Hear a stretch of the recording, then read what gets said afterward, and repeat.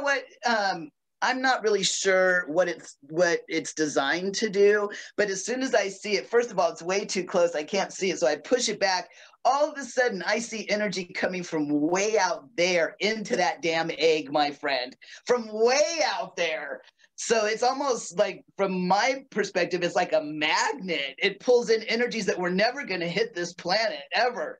So what does it do? How did you design it? I don't know how I designed it. It came through me. So I think it just kept coming through, but I mean, I'm an engineer, so I had the knowledge of sound and light therapy with a light box. And I was like, why would you do it in a box? Why don't you do like circling around you? And then all of a sudden, like bits and pieces started coming in. And I've been told it's a galactic That's egg. it. It's from planet Sirius A or B. It's a Sirian technology is what I've been told. B.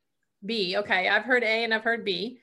And I resonate more with B. And the blue planet, I've connected with the beings from the planet, and they do come in and work on a, almost like it's a team of doctors that seems to come into the egg and work on people. Interesting. And works on a cellular level. What it's helped me to do is remember my childhood. It's cleared all the trauma, so I have a more direct connection with source and the universal wisdom. I remember being born. I remembered, that was in the prototype egg, where the beings were like rubbing their hands together and going, she's here. And like, holy shit.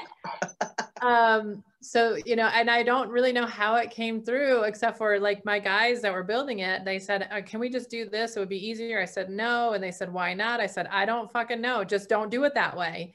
And so a lot of it was feeling like the claircognizant is that, you know, so I just knew that that wasn't correct. Yeah. And so they said, okay, fine. And then the hexagon platform that the chair sits on has been revealed to me that in the center of a hexagon is a portal. So you're actually in a portal.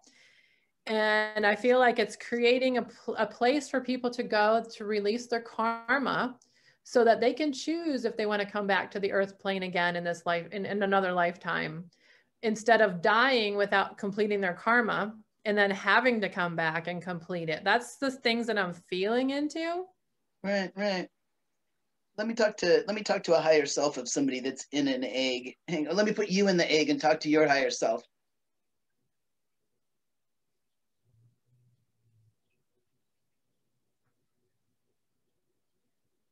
Okay, so what it looks like is that, I'm going to say this, it makes it so that your higher self, what's the right words? So I always think of our higher self as this huge gaseous cloud, probably one of those pictures from the Hubble telescope is probably what my mental image picture is. Just this massive consciousness on the astral and lives forever.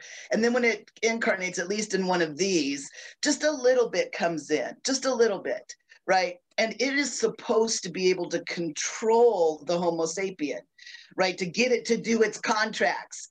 And so that's kind of like how religions have spirit dominion over body, right? Instead of just drinking beer and having sex and pooping all the time, that you might want to do something else while you're in the human body.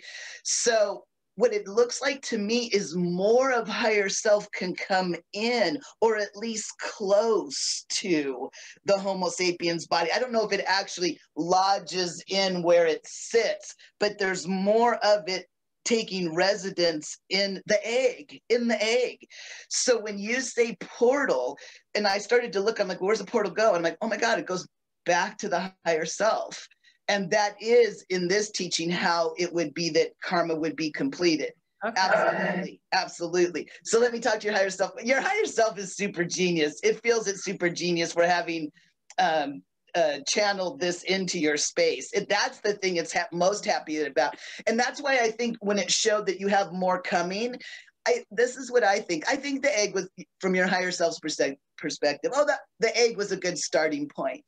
That's what I feel like. So, and you know what? It's so easy because you created the egg. All you have to do is go back in the egg and say, what do I create next? So super genius. I know, right? So I agree with you that energies come from not Earth. It's not that egg is pulling up earth energy. It's pulling energy from out there into the egg. And oh, by the way, in doing that, it seems higher self can pull more. I almost think that the inside of the egg isn't really on earth. That's what I think. Yeah. So higher self can, because think of it. This is the thing I don't understand yet. So if only a little bit of my higher self comes in, and it's supposed to get Lauren to do the contracts, right, that my higher self has signed, like leave engineering, become a psychic, for example, then when it can't, right, like if I just wouldn't have left engineering, right, just wouldn't do it, I just wouldn't, even though my higher self has signed thousands of contracts for me to do psychic readings, and yet I'm still too afraid here on earth. So higher self signs contracts with guides and angels who can come down here and mess with my chakras and get me to do it. So it's almost like the more you egg, the less guides and angels you need, because more of higher self can come in. I don't think it comes in the way that part, our awareness, but it gets close enough that I do think it can shift the Homo sapiens energy field. So really what you're doing is you're making guides and angels obsolete. Tell that to Uncle Yaya. He's like, what? They're like, good, I can go study now. I get free time. Right. Yeah. Go drink a Mai Tai on the astral, right? I don't even know what a Mai Tai is. I don't know why I picked that one.